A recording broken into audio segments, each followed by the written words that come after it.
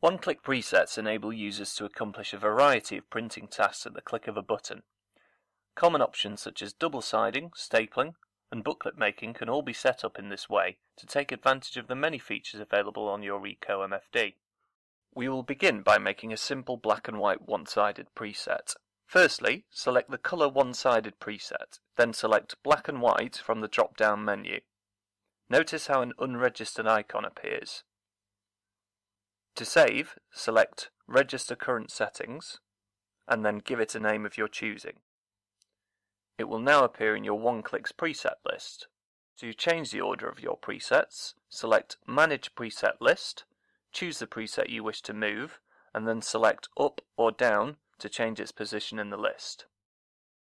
Once you are comfortable with this, take a look at the Detailed Settings tab for even more options.